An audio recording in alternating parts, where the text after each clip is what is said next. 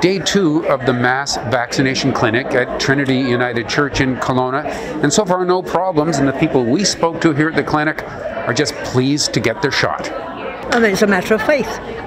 You have faith in it. If it doesn't work, it doesn't work. But I'm sure it's going to work.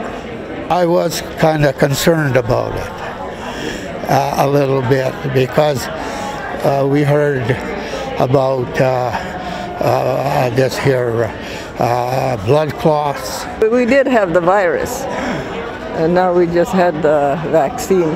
Hang on, you guys actually got the virus? Yeah. You did? Yeah. We had it in November. Wow. Yeah, I was 20 days in the hospital. So you just had your shot. Yes. Yeah. How do you feel about that? Great. Yeah? Great. Any pain on the point where the needle went in or anything? No, just like a mosquito bite. Does some of them arrive with apprehension and feeling anxiety? There's been a little bit, but I think it's just such a welcoming atmosphere, and it's so well run that it's completely putting people at ease. They're getting time with either the nurse, or we've actually have a couple doctors that are here as part of our clinic as well, to get their questions answered and really to put them at ease. So I think the experience in itself is so positive that anxiety is kind of going down pretty quickly.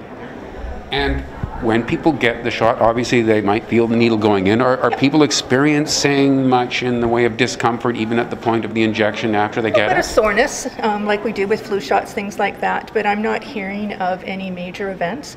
If there was, it has to get reported, so I would hear about it. And I understand the protocol is that after you get your shot, you stick around for 15 minutes or so just to make sure you might have some reaction. Yes, same thing with flu shots. You have to stick around for 15 minutes in case there's any adverse reactions. We do have nurse and volunteers that are milling around in that area, just watching people, checking in with them if it looks like they need a little bit of something, and for the most part they're fine. And we're sort of going at the pace now of it gets 1 year younger each day. I guess Correct. We're ticking down to about 83 now? I believe we're at 83 today. By Friday we'll be at 80, so anyone 80 and older will be able to book an appointment as of Friday. And are there any reminders you want to give to people when their turn comes up about how they should prepare to come? Yep.